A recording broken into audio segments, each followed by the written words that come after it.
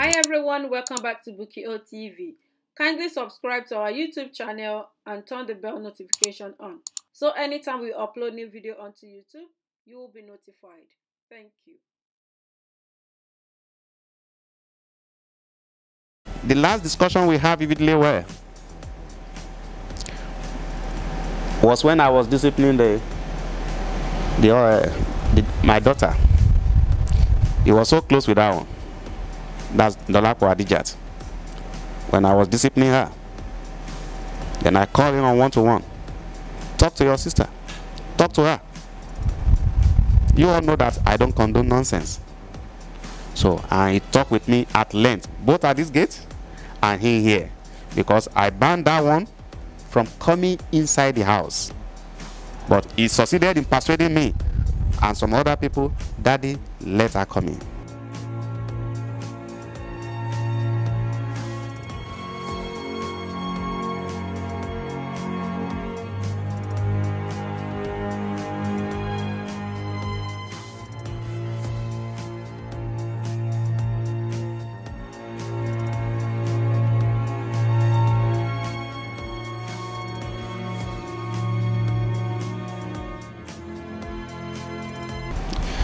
If the boy killed was my foster child, my foster son.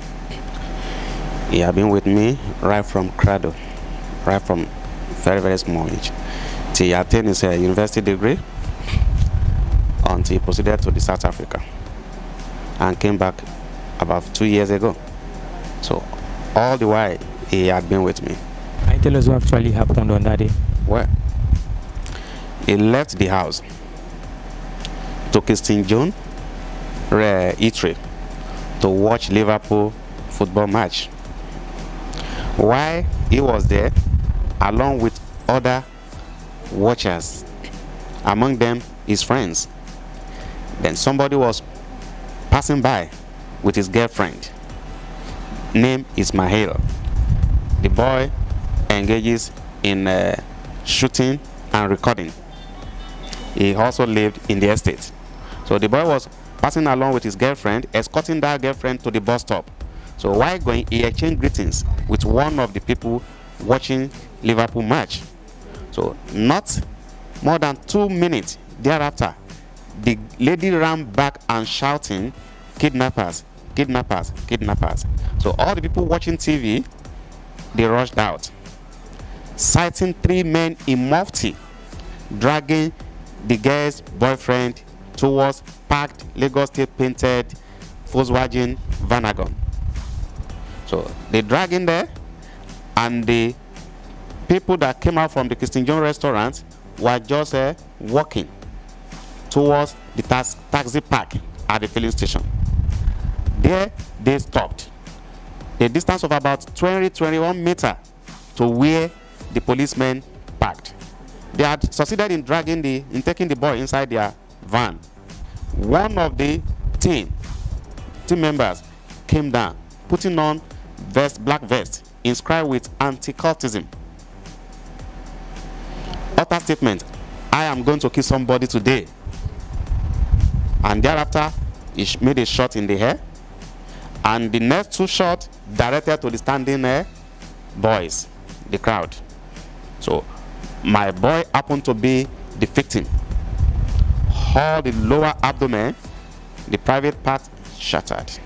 The bullet penetrated through that, and 1 bullet on the upper part of the thigh. So, and that was where he slumped. If you see where he slumped right there, it was where the boy and the other guys were standing, quite a distance from where the man made the shot. Nobody attacked them. Nobody confronted them. They had carried the person they wanted to pick, but it's unfortunate the man discharged bullets. The police has succeeded in fishing out the killers. That is confirmed by the Commissioner of Police. I was in his office yesterday, and he has been here along with his team. I actually appreciate their visit and the reception given to me and my lawyers in their office yesterday. So I believe what they have done And while we were talking, I made further requests to be done. Arrest is a starting point. It's not going to stop there. Trial will follow. So they have promised me adequate trial is going to be carried out before being released, before they will be released for public trial through Panti.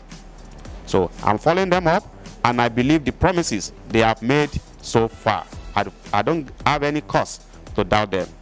Kolade was a good son to me, a gentle boy. I wish you had known him. Very quiet and very inward. He's not an extrovert person. He could be in this house till evening. You might not know he's there. But when he's happy, you will see him in him that is happy. But when he's doing anything, you will know that this guy, he doesn't want to be disturbed.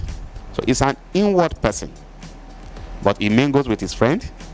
Part of it was where he was to watch football. And he was a boy with full future. The family had a great hope in him. And of course, he had all it takes to be a son, a resourceful son of this country. But unfortunately, the life was cut short. He listened to training. He was given proper domestic home training.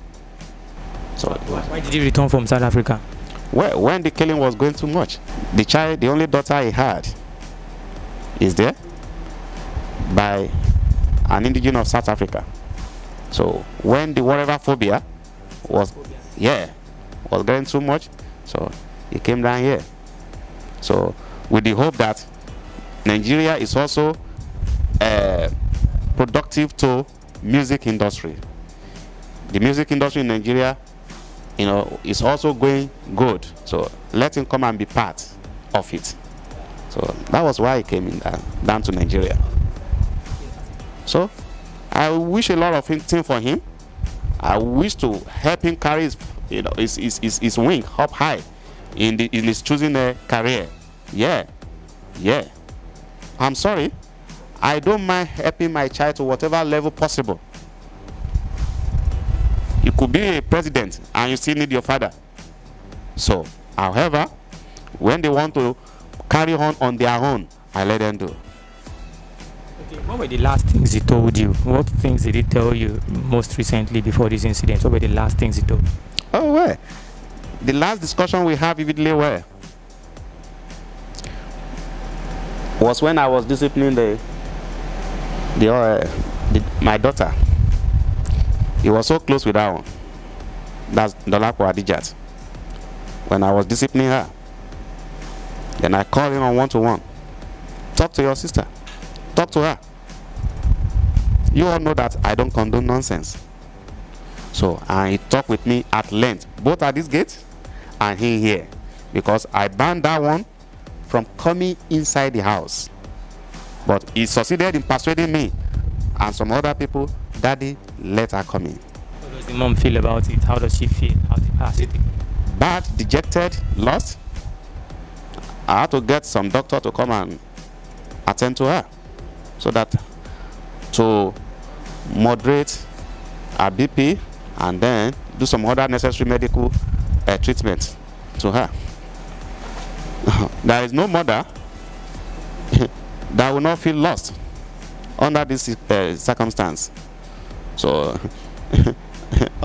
since then till now, we have been persuading and urging her to come back to life. The deed is done. Let's face life back in full reality. The dead can't be brought back except if Jesus Christ wishes to do that. And this is not the era of Jesus Christ. It's the era of pastors and imams. So we believe that it's gone and gone. So let's face reality. I talked to her not quite long before people came, when she started feeling bad again. So she's not feeling good, but I'm forcing her to feel good. You know, if you are a man of faith and you believe in God, Islamically, whatever that happened to you, we ascribe it to the act of God. Likewise, all the good men in the Christendom, they believe that what happens to them is act of God. Thank you so much for watching BukkyOTv.